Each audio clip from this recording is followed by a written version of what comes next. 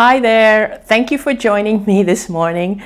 And so first of all, I just want to thank you for joining me because I know that on the internet, there are so many videos out there nowadays, and there's so many things you could be doing, so many things you could be watching. So I appreciate you joining me at my home on what is Friday morning Pacific time here in California at 10:30 or 10:45, sorry. Now I know somebody commented and laughed, and I loved that comment, by the way. The person who wrote something to the effect, I'm paraphrasing, about, I like the way you wrote around 10:30 a.m.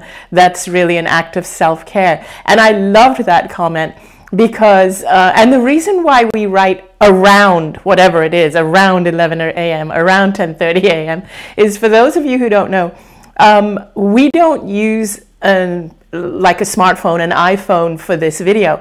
My husband has this whole production thing set up because he's such a techie geek, such a nerd, and he records this on his professional video camera, because what we then do is we upload it to YouTube, and then he also turns it into a podcast, and we put it on iTunes, and we also send it out in our newsletter so that he can use it in multiple media. And so this is why he has this whole thing in the background. So for those of you who've often asked me, what does Danny do? Well, that's the kind of stuff he does. He's my IT tech guy. He's everything. He's also my road manager when we travel. He takes care of logistics. I mean, I just couldn't do what I do without him. Which takes me to the video that we had last week, where I asked him to pop in, where he showed his face. So if those of you haven't watched it, that was recorded last Sunday. And we talked about Danny having Asperger's. And I got a lot of amazing feedback for that video. A lot of people really enjoyed hearing what I had to say. And we even got a discussion going, like people were writing into me and people were commenting, speaking more about Asperger's. And I spoke about how he has Asperger's. And I have realized recently that taking an empathy test that I am an empath. So I want to say, first of all, is that actually I have, since my near-death experience, and for those of you who are tuning in for the first time and who don't know my backstory, I had cancer for 4 years, which led to end-stage cancer, and I was supposed to die. I went into a coma, and the doctors said basically I was dead. My organs were shutting down, and I was not coming back. But what actually happened was I left my physical body, and I transitioned to the other realm and realized it wasn't my time. And I did come out of the coma, and I did heal. And that was 12 years ago. That was in February of 2006. And when I was in that other realm, I realized that when we are without our physical body, we're not only just without the biological physical body. I realized I was also without my gender, my race, my culture, my religion, and all the beliefs that I had accumulated over a lifetime, all the labels, all the beliefs, everything fell away when I was in the other realm. And all that was left was pure essence. But here's the interesting thing. Without all those labels which I thought defined me, I was actually something far greater. This pure essence that I was, pure love, pure God. We can call it whatever we want. I call it sometimes my inner mystic, my guidance, my connection to the universe. That part of me that crossed over, the part of you that crosses over, that is not part of your physical body, that part of me was far bigger. And I realized in that realm that all these labels of my gender, my race, my religion, and so on, they actually limited who I am. They didn't define me. They limited who I am, and who I really am is far greater and far more powerful. So ever since that experience, I had rejected labels. Yet at the same time, over the years, I've realized that if we can reject labels and realize we're something far greater. But at the same time, realize that sometimes labels are words. They're useful descriptions, but they don't define us. But we can still learn from the descriptions. It's actually really helpful, because subsequently what started to happen was that, you see, my husband Danny and I were extremely close. And when I was going through the illness, he was incredible at helping me through it. He was amazing at helping to take care of me. Nothing seemed to wear him down. Nothing seemed to faze him. He was always there, and he never got drained. You know, it was like he was, in fact, he was in his element when I was going through the illness. And I relied on him in a way like I haven't relied on anybody. It was like he was my lifeline, and I would feel safe when he was there with me. It was like he knew what I wanted and needed before I even needed it. And one day, after I healed, and you know, and the thing about Danny, he's also extremely detailed. He's very techie. He can be a bit nerdy, and he's just a really great guy. But a friend of ours actually suggested that Danny take this test for Asperger's. So for the fun of it, Danny took the test and he scored really high. In other words, he had something that was called Asperger's, which is part of the autistic syndrome, which is a high functioning autism. And when we started reading about it, and this was quite a few years ago, because this friend of ours apparently also has it, relates to it. When we started reading it, we were fascinated as to how much Danny related to it and how much it applied to him. And what happened is we didn't reject it as a label. We adopted it and studied it because it helped us to learn and study who he is. And it helped me to learn more about him and how his mind works and how his thinking process works, which actually made us even closer. It made him understand himself more, and it made me understand him more, and it helped us to become even closer.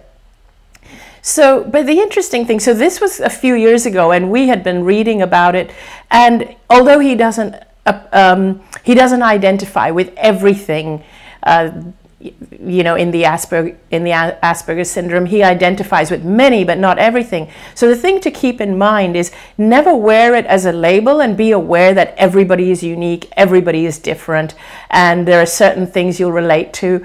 But anyway, as I decided to take the test for myself, and I scored like really low, like almost rock bottom, almost as low as you can get on that scale, on that score. I didn't give it a second thought. But then one day, and over time, I received letters from people, and there were a couple of people that had said to me that they think I might be an empath. They think I might be an empath. And so I kind of thought, yeah, that's really interesting. But I never read up on it. I never really thought about it. But I thought it's probably true, but I never had the time to get into it or read more about it.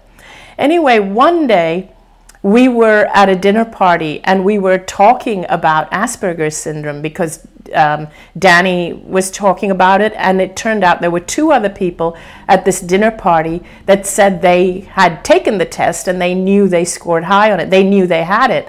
And usually they verify it with several tests. You don't just take the word of one test. They had taken several tests online, and they related to all the material about it.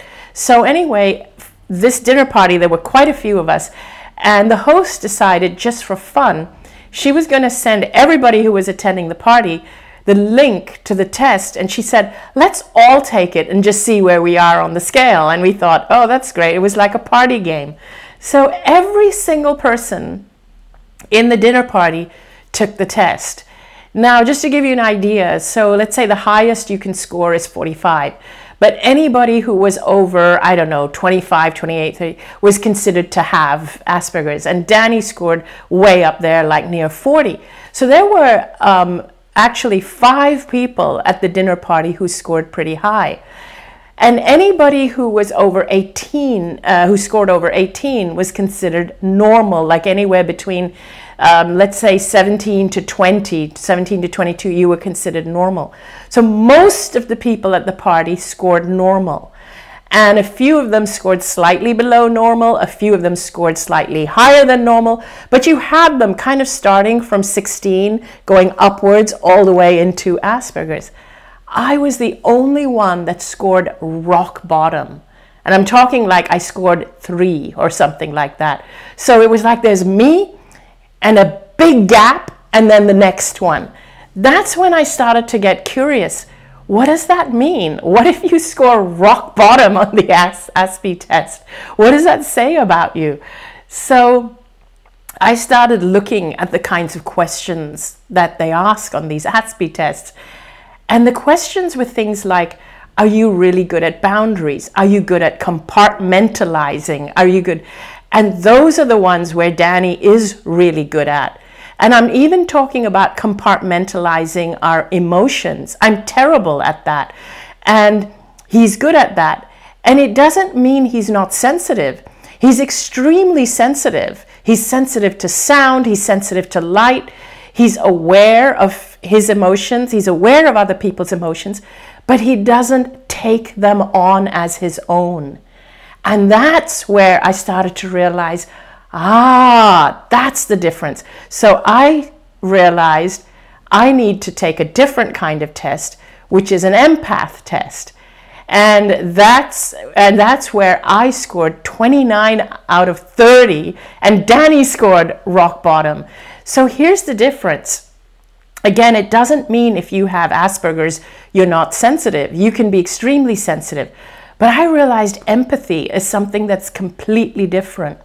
Empathy is when you wear the emotions of other people on your own body, when you can feel it physically within your own body.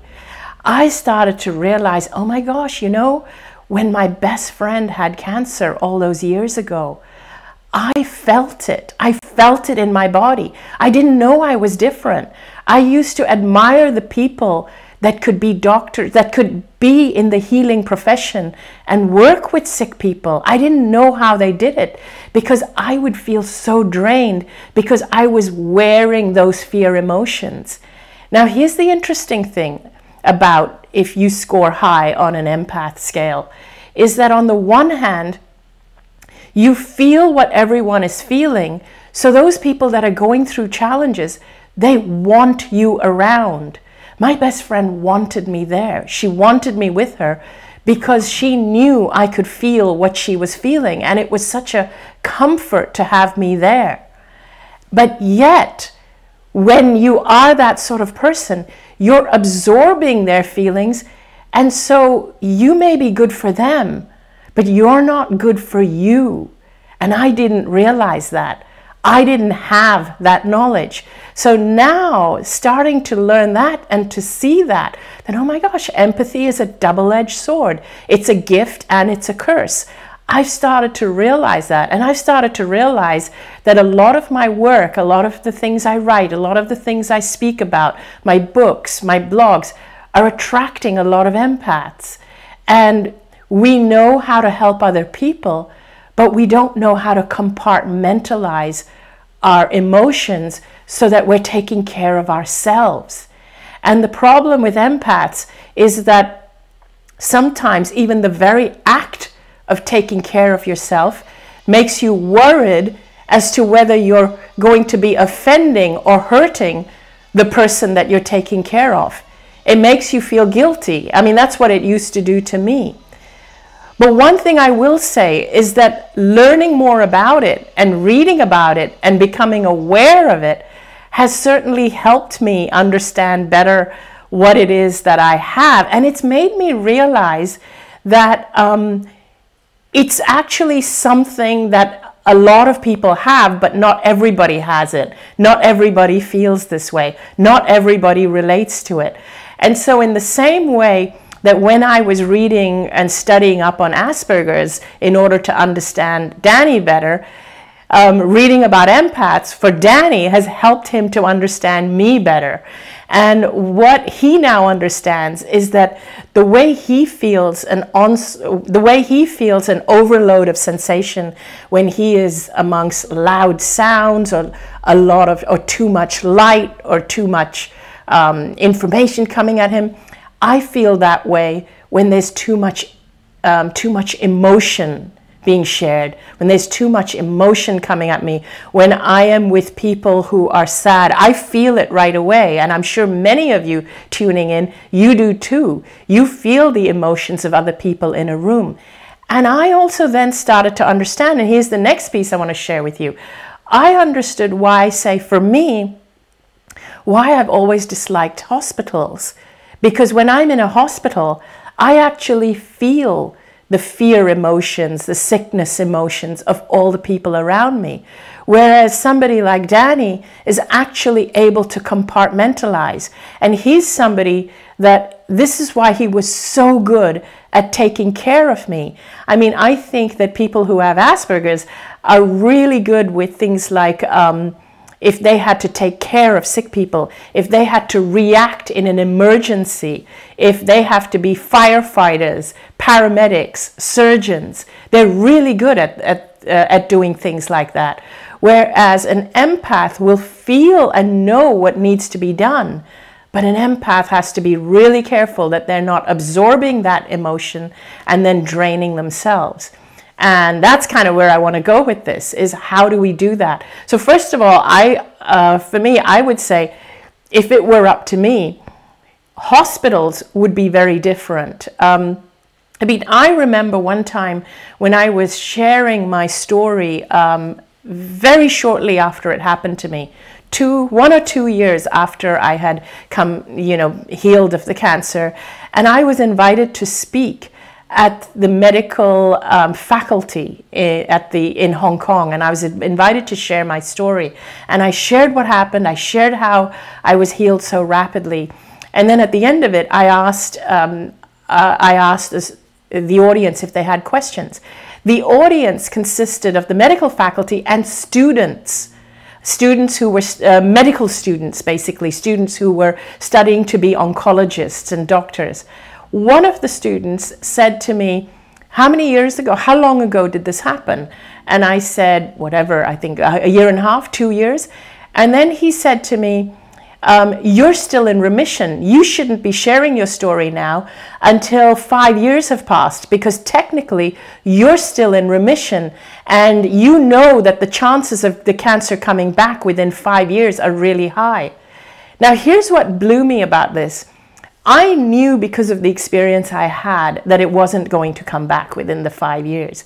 But what blew me was that I didn't blame the young man for thinking that way, because that's how he was taught to think. But what blew me was that people with this feeling, carrying this energy, even if they don't say it out loud, but people with this belief are the ones who are treating the patients. And empathic patients pick up on this energy. They actually pick up on it. And I started to understand, this is why I don't like hospitals. I actually pick up on the energies of the doctors and the nurses. And so if it were up to me, hospitals wouldn't be the way they are. They would be healing centers where the health caregivers, the nurses, the doctors, would have a tremendous amount of healing and support themselves, so that they come from a very different space, so that what they're sharing with the patient is their energy, not just the medicine and the teachings that they bring, not just their knowledge and not just their expertise, but also the energy they bring, because we take ourselves wherever we go. And there are a lot of people who navigate through this world feeding off the energy of the other people, or being affected by energies of the other people. So it would be so important for me for hospitals to realize this. And instead of being hospitals, they could be healthcare sanctuaries, which was for the purpose of healing their patients, not treating the sick, not searching for illness, but for taking people to optimum health instead. The other tools that I would give to people, generally, anybody who's tuning in, if you relate to what I'm saying, here are some of the things I suggest you. First of all, be aware. Be aware that you're someone like that if you're someone who absorbs energies around you. Just be aware you do that. And that really helps a lot. The number 2 thing I would say is that learn to say no. And by that, I don't mean be mean or nasty, none of that. Saying no means being kind to yourself. So learn to take time off for yourself and start to ask yourself, am I doing things that I don't want to do, but I'm doing them because I can't say no to other people? See, the thing about empaths is if you think about a smartphone, your smartphone needs to recharge. The batteries discharge, that like the whole time that the smartphone is on, even if you're not using it, the batteries are draining. And the more apps you have that are on in the background, even if you're not using them, but if you've got Facebook going on in the background and you've got maps going on, the GPS and things like that, they're all still sending out signals and they're all still receiving notifications in the background. You're not using it. The screen may be blank, but your phone is still doing something. And the more apps you have going on in the background, the faster your battery drains. Now, people who are empaths actually have more apps going on in the backgrounds of their bodies than they realize it. You're picking up on the energies of the sick person. You're picking up on the neediness of someone else. And it's not just a question of being aware that this person needs you, this person is sick. It's about absorbing the energies into the bodies. Again, not everybody does it. I don't want to put labels. I don't want to put limitations on people. This is really for the ones who do it. I want you to be aware that you do it, because I realized that I do it. I realized that a huge part of why I got sick was because I took on the energies into my own body. So anyway, it's about being aware, and it's about recharging your battery. So number 1, in order to turn off the apps in the background, it means saying no to the things that are not yours. It means saying no to the things that you really didn't want to do but didn't have the heart to say no to. People who are empaths are prone to being people pleasers, doormats, because they find it really hard to say no, because they feel the emotions of other people and they find it really hard to differentiate between the other person's emotions and theirs. They can't compartmentalize that this is that person's emotions and this is mine. It's very hard. The lines are blurred. And so this is why it's really important for us to actually even sit down at the end of the day and say, okay, what are the things I'm working on? Which of these things are actually mine and which are not? And I slowly have to ease myself off of these things that are not mine. Some of the things that are not yours, maybe you can't ease yourself off them. And it's fine. I mean, maybe some of the things are things like, in fact, as I even mentioned last week, things like taking care of an aging parent or taking care of a special needs child or young children, and they're draining you. But it's a non-negotiation. It's non-negotiable. You have to care for them. So the thing is to take off your plate the things you can, the things you've taken on that you've just taken on because you can't say no, but they're actually not yours. They're not your responsibility. Because another thing about empaths, we have a tendency to be rescuers. We have a tendency to go in and rescue people that have nothing to do with us. And maybe, and I'm not talking about being there to help people. Of course you're there to help people who need you. But we have a tendency to rescue people who don't even need it. People who would do better to grow from learning from their mistakes than having us jump in and try and rescue them. So watch out for those tendencies. So those are also apps that are going on in the background. So start switching off all those apps. So that would be number 2. Switching off apps would be learning to say no. Number 3 would be to do something every day that actually recharges your batteries.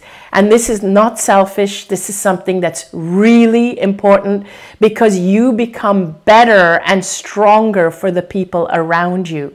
And whatever it means doing, whether it's soaking in a tub, going to a movie, spending time alone, meditating, going for a walk, going to the beach, listening to music, whatever it is, your smartphone cannot go 48 hours without recharging batteries. And remember, just sleeping is not enough, because how many of you wake up from your sleep still feeling exhausted and tired, thinking about everything you have to do that day? So no, you have to actually do something that recharges your batteries, something that has no other consequence except making you feel good. And that is so important. You know, I started understanding things like, oh my gosh, this is why I can't watch movies that are violent, that show blood and gore, because I actually feel it within my physical body. But the best part is that my husband, Danny, started understanding, because he started relating it and mirroring it to his feelings of having Asperger's. And he goes, I know what it feels like now, what you're saying about overload of emotions, because even though he doesn't feel an overload of other people's emotions, he knows what it feels like to be sensitive to his surroundings, of too much sound or too much light, and needing to shut the curtains when the sun is shining outside. Whereas me, I love the sunshine. For me, the sunshine feels like it's invigorating. The sunshine recharges my batteries. That's something that really recharges my batteries. Now, I want to hear from all of you. I want to hear if you resonate with what I've said. I want to hear your questions. But I just want to say one other thing before I get into the questions. I know Danny has been looking at the questions, but real quick, I want to say something else. I do a show, a Hay House radio show, every single Wednesday at 12 noon Pacific, and I take calls on that show. Last Wednesday, which was day before yesterday, a beautiful woman called up, and I took her question 2 minutes before the end of the show. And I hate it when someone has a beautiful question, a deep question where she needs extra support, and the show is ending. So this woman, and I wanted to put this question out to all of you, because maybe you can even help her. So this lady, I'm not going to say her name, but I will give you some details of the question. So this lady is 65 years old. She was married to the same man for more than half her life. I think she said either 30 or 35 years she was married to this man.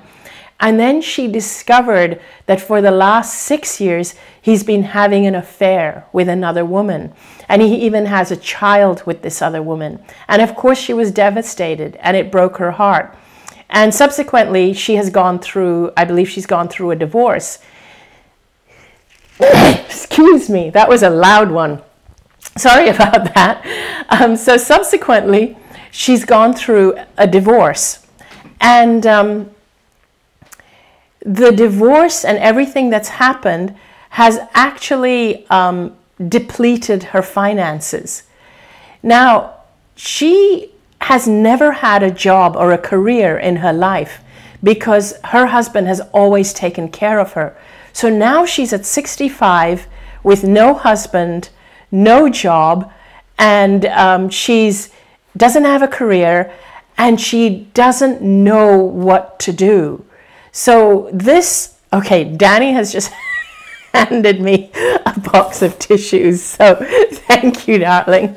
He sneaked up. That's another thing about him. He's an introvert. He hates being in front of the camera. He'll do everything behind the scenes, but he'll always stay behind the camera. But back to the question at hand, this beautiful lady, my heart really went out to her, and I just wanted to hug her. So she's 65 years old. She has no career. She has never had a career, so she doesn't know what to do or what she can do. She's now she's alone basically, and she's been hurt badly by this man who she thought she would spend the rest of her life with. So my heart truly went out with her. She said she has already moved on from feeling hurt by it. She's basically forgiven him. And when I say forgiven him, it doesn't mean she condoned at all what he did, and she's definitely not going to allow that to happen again. but for her own sake, for her to be able to move on and live her life. So if you are listening in because I told her to tune into my Facebook Live, I wanted to give her question more airtime. I wanted to give it more attention. So if you're tuning in, beautiful lady, please, I'm going to ask everybody else listening if you have any suggestions of help, of what you would do if you were in that situation, what you would suggest to someone would do, because truly my heart went out to her. And what I said is, I know many women that have started careers at that age. I believe Louise Hay started her career at that age. I think the people who start a career at a later age are really clear as to what they want to do and what they want to contribute in the planet. And the more clear you are, I truly believe that the universe will actually find you. The thing is about getting clarity within yourself. So start thinking about what you would like to be, what you would like to do. What would you love to spend the rest of your life doing? What would your dream life look like? So start thinking about that. And I would love to hear from you suggestions so that we can ask this beautiful lady to read the thread, to read the comments, and to see any suggestions that all of you have for her. So thank you for listening. And now let's go on to your questions. I'm going to turn to Danny and ask him what are the questions that you've all posted. And really anything goes, I'm open to anything. There's a comment here before I get to questions from Melissa Destienne, who says, yes, I was always a fixer until I decided to let go more often. Good one. Let go. That's another one in our tools. Let go. Now, here's a question from Lorraine Belcourt Scott, who asks, so how do we stop absorbing? I feel like I'm being cold when I turn it off. So that's a great question. By the way, I've seen these comments, the comments before, that everybody loves your voice. Boo. My voice? Yes, they do. No. And by the way, I never call him Danny, so it feels really weird saying, oh, Danny, what's the next question? I call him Boo. So there you have it. But anyway, I want to tell you that it's Lorraine, right? I want to tell you that you're not being cold when you turn it off, because you're not a cold person. And a lot of us who have this deep empathy for everybody, for the world, we immediately swing to the other extreme. When we try to protect ourselves, we immediately think, oh my gosh, people are going to think I'm cold and I'm bitchy. But you really have to take care of yourself, because you're not turning it off permanently. You're really not. What we need to do is to be able to, we need to be able to filter. And it's something that we start to learn. And the first thing, though, is awareness that you have a tendency to absorb it. That awareness alone will help you to see, oh, I'm doing it again. I'm absorbing everybody's energy. I've started to become aware I do it. And so, for example, the difference between, let's say, I'm a sucker for all these ads where they show cute puppies or children that are suffering, and ads tend to do that. And of course, I'll fall for each one and I'll want to help each one. Danny is the one who will point out to me that, it's just an ad. And he's not trying to say, don't help the people, because he's not cold-hearted at all. In fact, he's the first one to jump in and rescue people when they need help. He's the first one to rescue animals. He loves animals. So he's very warm-hearted and very sensitive. But he doesn't get fooled by advertisers, whereas empaths do. And that's the distinction I want to make. So thank you for that great question. Linda Abbott writes, Hi, Linda Abbott. I wonder if constant fatigue is due to being an empath. Mm-hmm. Yes. So the thing is, Danny is so much more energetic and robust than I am, because he doesn't wear it. He doesn't take it on. I have to consciously recharge my batteries and remind myself, don't wear it, let it go, stop rescuing, stop feeling like it's my problem, stop feeling like I have to help everybody. Who do I think I am? And so yes, absolutely. That's why it really is important. And if in the beginning, even if you have to spend 50% of your day in the beginning on yourself, don't feel it's selfish, because your natural tendency is to help other people. So the more you help yourself, the more charge or battery you'll have, or energy you'll have to use to help the world. Because here's the other thing I want to say, is that people who are empaths feel this deep connection with the world and the emotions of other people. And they feel this calling or this yearning to help in some way, to change the world in some way.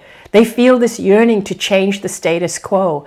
Empaths are also the ones who feel it most when something happens, like a big school shooting. They feel it the most. They feel that I have to go out there and change things. But they're also the one that, you know, because social media can be such a minefield out there, they're also the ones that people are going to attack and say, people of polarizing parties are going to attack that person, and immediately that attack is going to drain the empath, and they're going to feel, I only wanted to help. So you have to realize that the more energy you have, your default is to use that energy to help the world. You don't have to think about helping the world. You don't have to think about rescuing people. That's a given. Once you allow yourself to trust that my very genetic makeup is one that defaults to helping the world, it defaults to helping people. I don't need to hear messages of practice 2 random acts of kindness every day, go out and save the world. You don't need to hear those messages, because that is who you are. That's a given for you. You need the messages of, it's not selfish to charge your batteries, because once they're charged, it's a given that you're going to use it to help the world and help other people. So I hope you find that helpful. We have time for one last question. Great. And I think this is a brilliant question. Meadow Lynn Ferguson says, hi Anita, I have a very hard time when there's an altercation between someone and myself, and they are upset with me for not doing enough for them, when I have done everything I can possibly imagine to help. I can't help but think, have I done enough? Or have it? Or have I? So if you have, so here's the thing, this is a really interesting one, because in actuality, a real relationship is not, and you know, friendship, relationship, whatever, everything is a relationship. One party is not supposed to feel drained, or they're not supposed to constantly feel, am I doing enough? Have I done enough? You're supposed to be yourself, and being yourself is supposed to be enough for the other party. And that's really the most loving kind of relationship. You know, you need to want for that person what they want for themselves. They need to want for you what you want for yourself. It sounds like that particular relationship is imbalanced. And it may not be something that you wanted to hear, because maybe it's somebody you really care about and you really love. But you really need to talk to that person, because if you don't talk about it and if you don't shift the balance, you are going to be drained by trying to be someone you're not, to win their love, or to constantly feel you're not doing enough to please them. That's not a good position to be in. That's the position I used to always find myself in before I had the cancer. That was the person I used to be. And I had this big wake-up call that told me, my only responsibility is to be who I am. Be who I am. And that's your only responsibility too, Meadow Lynn. Just be who you are. You don't need to be anything more, anything less, especially if you're an empath. Be who you are. So thank you all for tuning in. I'm sure at this moment, it's on the schedule for me to do one again on my Sunday morning. So please tune in if you're around. Please sign up for my newsletter, check out my website, and tune in to my radio shows. And also, if I happen to be traveling to a town or a city where you are, and if you're coming to one of my events, I'd love to see you. I'd love for you to come up and say hey, perhaps at the book signing line. If you want to check out where I'll be speaking, check out the events tab. I'm doing a whole European tour in May, and I'd love to see you all. And perhaps maybe even on the cruise next week if you're on the cruise. Love you guys, and until next time, see you soon. Bye.